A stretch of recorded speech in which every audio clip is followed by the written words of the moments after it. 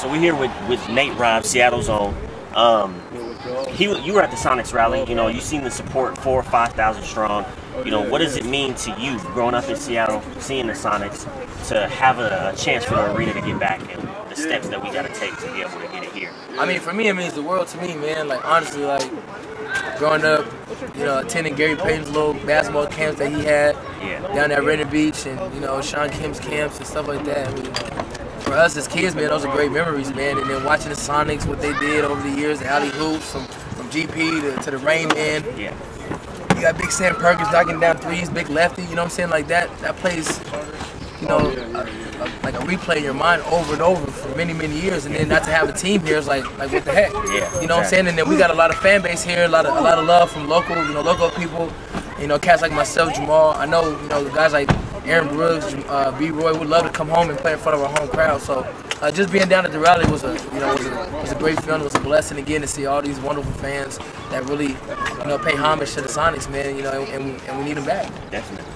And the second thing is we talked with Jamal in here, and we mentioned about how last summer there was a blow up. I mean, of course, it's probably a big part of it is the lockout with all the programs across the country that's just popping up. We got DC, we got Drew League. And, he talked about there's a possibility of LA against Seattle. It's a battle of competition of pro-ams. What's your take on that? What's your thoughts on that? I mean, they need to make that happen. That'd be awesome for I mean, you know, just for basketball itself, but you know, just putting Seattle, you know, pretty much back on the map and letting them know that, yo, like, you know, we here playing with the best of them. No matter if it's LA, we play New York, Texas, or whoever, you know what I'm saying, whoever want to step up and play. You know, we'll be more than happy to play in a game like that. And you know, just to see some of the greats that probably come out of LA and play, I mean, it'll be bananas. It'll be bananas. I know a lot of people will pay to see that. Pay to see that game. That'll be pretty awesome. We need to make that happen ASAP. So I said the starting lineup was you, Isaiah, B-Roy, Brockman, and Halls. I'll probably go Halls for a big Halls. Probably Marvin Williams. Then you go B-Roy, Maul, and JT. And then bring everybody else off the bench. And then everybody off the bench, Martell, me, IT, Brockman. That's in the league. You can even throw Dominic Collison. He's been here long enough. Get his ass in here.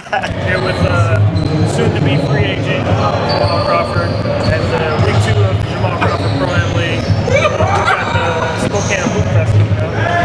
Talk about that. What's that about? Yeah, I'm very excited about it. It's really my charity game classic, and I'm partnered with A+, the youth program. And, you know, I wanted to have it in Seattle. We had one in Seattle last year. We said, you know what?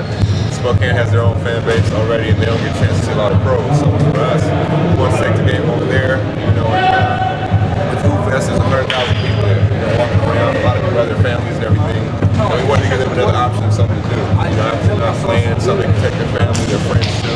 It'll be a kid-friendly event.